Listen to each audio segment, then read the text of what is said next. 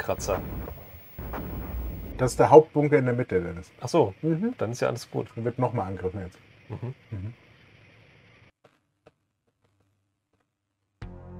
Oh, nee. Noch lebt er. Ja.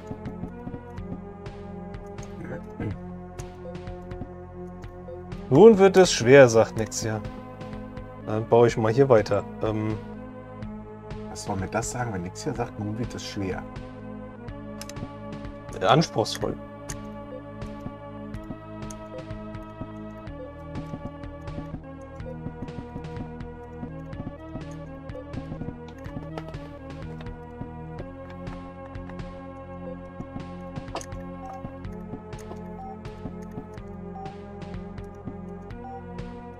So, 2 Einer. Hier haben wir welche. Also diese einzelnen Teile mit einer anderen Farbe. Und so eine.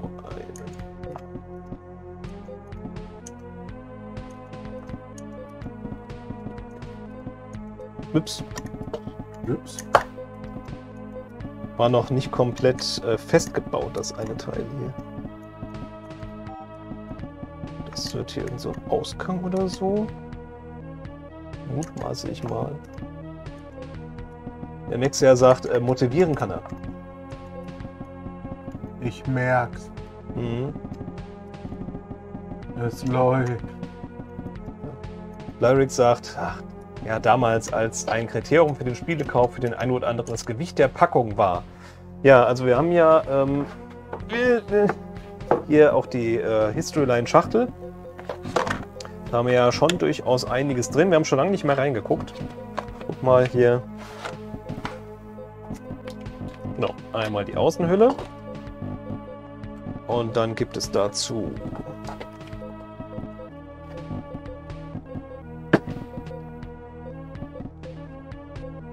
sieben Disketten.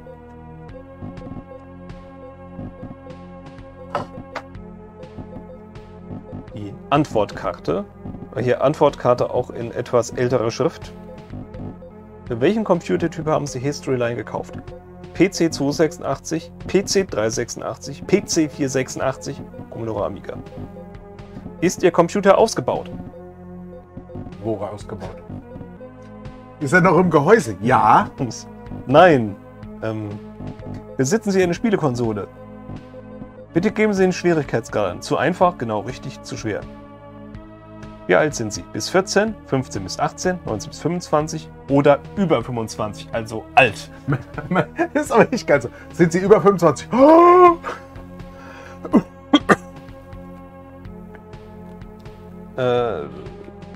Sehen Sie in Zukunft einen Systemwechsel vor? Von Amiga nach Amiga? Von PC nach PC oder von Spielkonsole nach Spielkonsole? So, und dann haben wir noch hier eine wichtige Hinweise. Kampfsequenzen und Jetzt kommt da, drücken Sie, wenn Sie gerade am Verlieren sind, die 3. und dann Schießen endlich Ihre Einheit besser, ja. So, hier haben wir das Handbuch, wo die verschiedenen Strategien erklärt sind.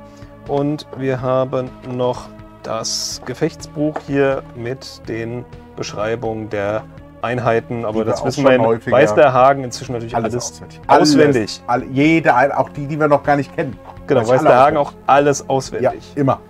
So, wie weit schießen die Ballone? 2. Gar nicht, mit richtig. 0. 2 mit 0, glaube ich, stand da. Schon nicht 0-2? Ich glaube, irgendwie so ein Blödsinn stand da. Ich glaube, das haben sie aus reiner Witzigkeit gemacht. No.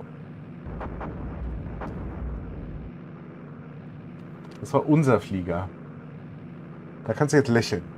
Wir haben was getroffen. Ja, lächeln. Ballone fallen genau ein Feld nach unten. Mhm.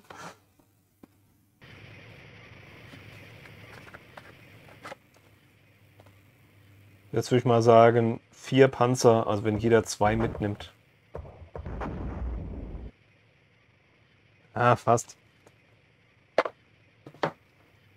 Ja, so ein Oh No. Tears of Me fragt gerade, ob es auch so einen Oh No-Knopf gibt wie bei Lemmings. So ein Alles explodieren lassen. Ja, das wäre eine Option hier, ne? Ja. Ja.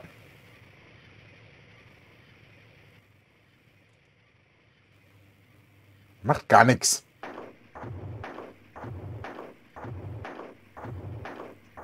Jetzt, na also. Ah.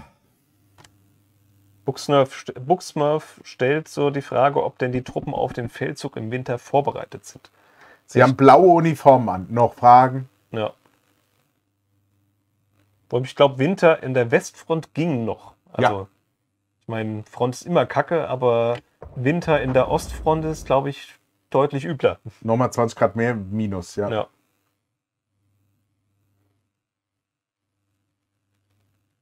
Ja, und du hattest halt an der Westfront auch immer den Vorteil, dass da noch Dörfer sind. Also es klingt jetzt fies, aber... Im Ersten Weltkrieg waren da keine Dörfer mehr. Ja gut, dann nicht mehr, ja. Ja.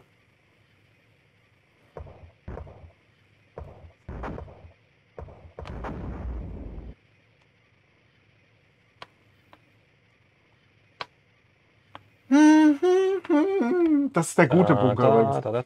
Da. So, jetzt will ich es wissen. Der holt die jetzt vom Himmel.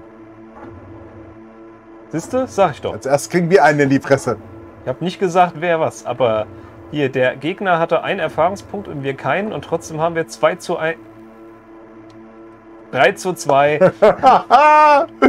Der Flieger ist auf jeden Fall besser als wir. Mhm. Ja. Das Gute ist, ich habe den noch 3-mal angegriffen. 2-mal. Dann kriegt er mal endlich richtig Erfahrung. Der Gegner, ja.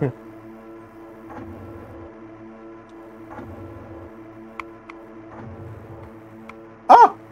Na also, du solltest mal reparieren. Ich hab doch nix. Doch. Wir können uns doch nichts leisten. Wir haben doch ein Depot, da kann man was reparieren. Wir fliegen jetzt ins Depot. Ja. Ja. Mit Vollgas.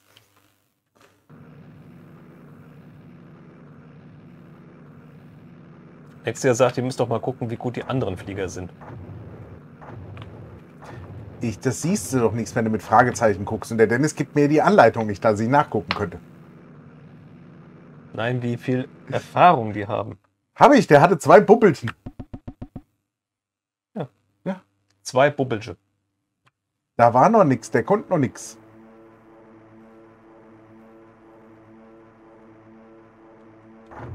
Und nächstes Jahr sagt, ich glaube, Dennis ist schuld. Ja. Ja. Der mit seinem Renault-Gebauer. Ja. Ja.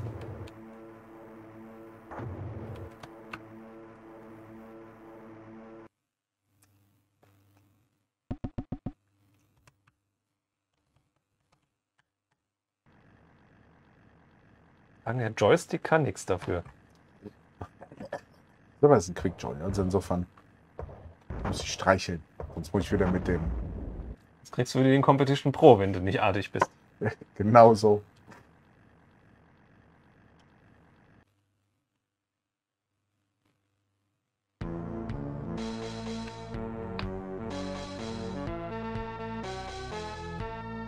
Das war der Gegner. Mhm. Das auch. Das war doch das, was du schnell einnehmen wolltest, damit er nicht reinkommt. Nee, das ist das eins oben drüber. Ach so, das, was er jetzt ein. Nee, doch nicht. Was wird das mit den Klemmbausteinen, fragt Volvo Tom. Das wird ein, Desaster. Ein... Guck mal! Irgendwas Grünes, ja? Der greift an. Nee, guck mal. Was fällt dir auf? Mobile Flak. Unsere mobile Flak kann nicht einnehmen. Mhm. Faszinierend. Siehst du das? Vielleicht ist in der mobilen Flak was drin. Oder es war gar nicht die mobile Flak, die eingenommen hat. Ja, ich habe keine Ahnung, das ist wir bauen hier Nachschub für den Gegner, weil der Hagen ja alles da hier wegrasiert. Also, wir sind bei Schritt 27 und kommen jetzt zu Schritt 28. Nee, bei 27. 27 kommt jetzt erst noch. Ich war noch nicht... Ich habe hier das falsche Teil genommen. Das muss doch hier... OMG! Dennis. Ja, ich muss das mit dem Strich hier... So.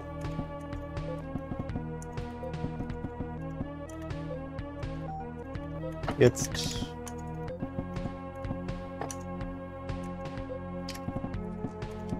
Gucken wir die Diagonalen mit Strich drauf. Da ist einer. Und 2 eine quadratische.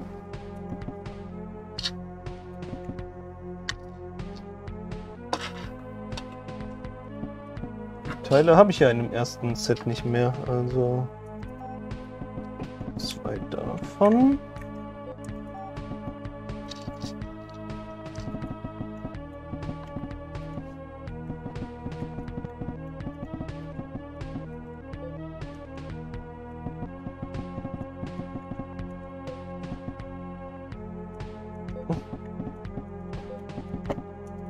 Einerseits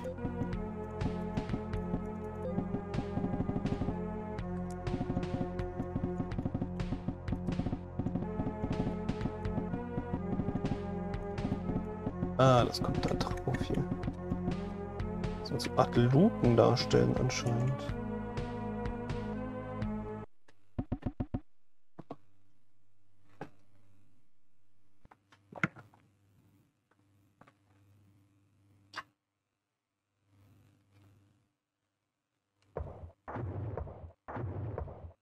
Der Feind cheatet, sagt Tobi. Genau das war's. Und SXS sagt, das war vorhin das Pferd von denen. Sah nur so aus, als sei es die Flak gewesen.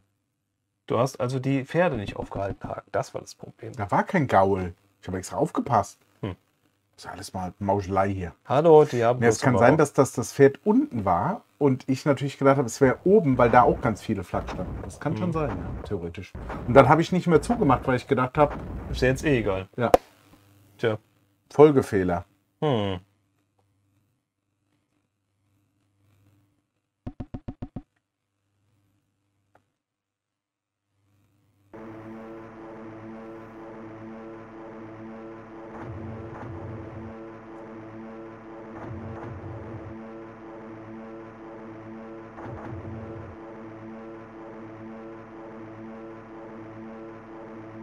SXS fragt, was wir jetzt machen. Die Fabrik wäre noch Ja, ich gucke nochmal, wir werden uns nochmal reorganisieren gleich. Ich werde konsolidieren und reorganisieren, eine neue Strategie aufstellen. Und dann treten wir ihm den Rasen kaputt.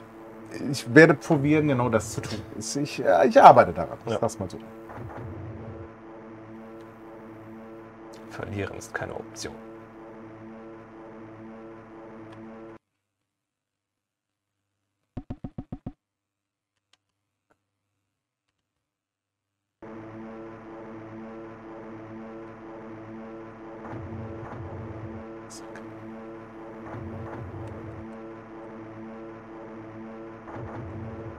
Gerade Schrödingers Infanterie. Es waren gleichzeitig 2 und 1. Sie standen und sie lagen gleichzeitig. Ja. Der Mick ist wieder da. Also scheint kein Rieseneinsatz gewesen auf der Straße zu sein. Und er fragt, ist immer noch Krieg? Ja, krieg ich schon mal was zu trinken, Hagen?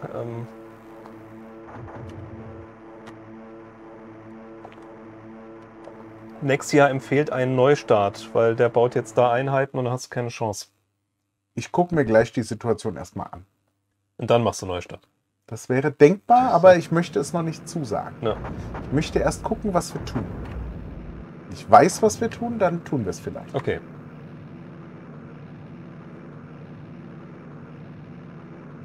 Denken wir dran, hier wird nicht gelacht. Hier wird nur gelacht, wann gelacht wird.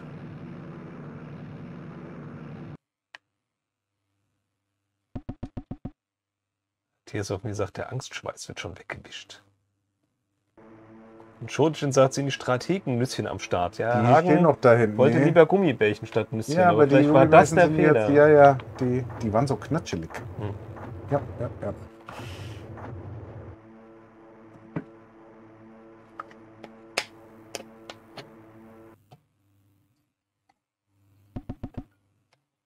Hagen, ich habe nur 3,5 Flaschen Wasser da. Also das müssen in überschaubarer Zeit.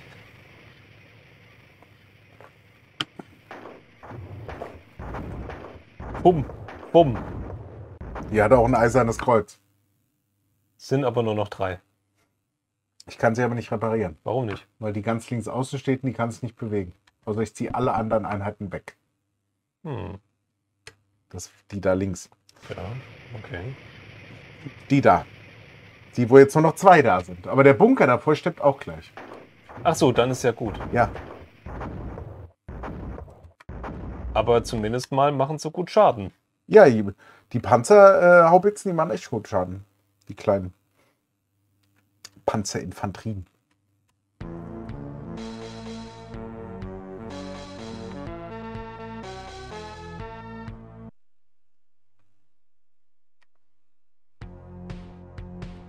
Okay, erste Fabrik haben wir.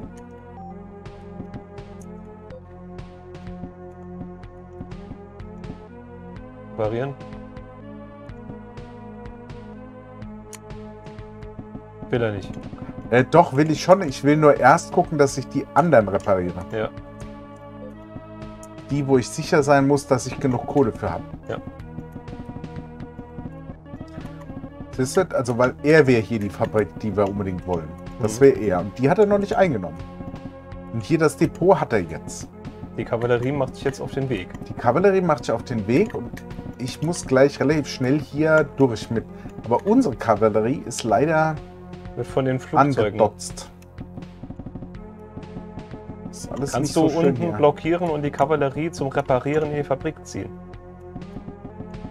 Ich habe zum Blockieren hier nur die mobile und die wollte ich, um die Was ist denn Flieger mit den abzuschießen. Flugzeugen da links? Ja, die brauche ich gleich. Die sind ja jetzt repariert worden hier. Die beiden. Die anderen sind schon alle so kaputt, das können wir nicht mehr retten. Und wie willst du mit 2 Flugzeugen einen 4 Felder breiten Durchgang blockieren? Dennis, Ich baue mal weiter. jetzt komme ich hier nicht mit Ich komme Technik. jetzt nicht mit Technik. So, den einen Stein hier hätte ich fast vergessen. Und da kommt dann der quadratische drauf. Und wir machen weiter mit Schritt 29. Wir brauchen 2 hiervon. Und 1, 2, 3, 4, 5, 6, 7. Den hier, ja, wusste ich doch. Und dann noch so einen.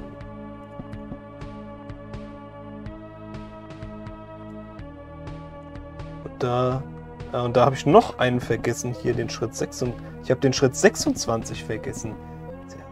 3. Also, der muss dann hin.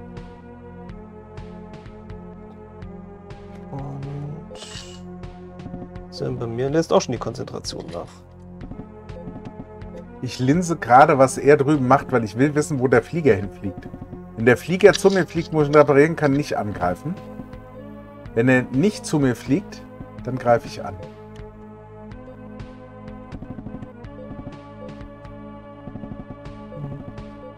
Weil das ist 3 gegen 2, also es wäre ganz praktisch. So, jetzt haben wir, glaube ich, wieder...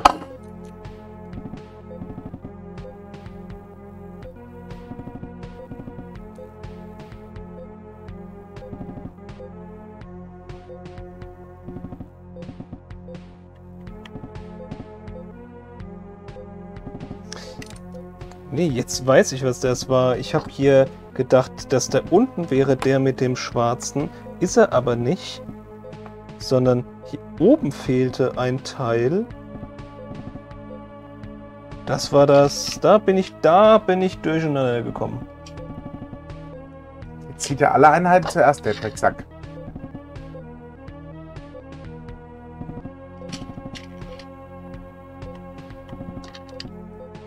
So, also nochmal. Hier unten war es das hier. Und dann...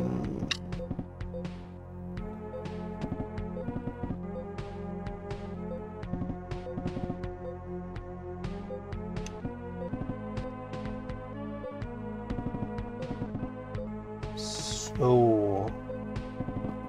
Drüben Er zieht echt alle anderen Einheiten. Das ist echt ein Mistkerl, wenn man einmal auf was wartet. Ja, der will dir jetzt... will dich müde machen, Hagen. Jetzt zieht er noch alle Einheiten aus dem Depot raus.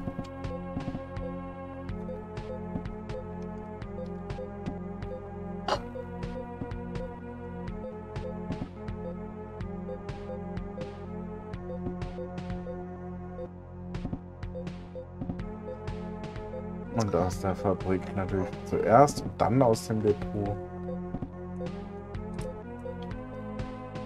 So, das muss natürlich... Er zieht sie gar nicht. Er hat nicht gezogen, also insofern. Dann brauchen sie wir wieder. nicht. So. Hier drüben noch den Bunker. Das Nee, fehlt haben wir dahin. schon gemacht. Ah ne, da fehlt tatsächlich nichts.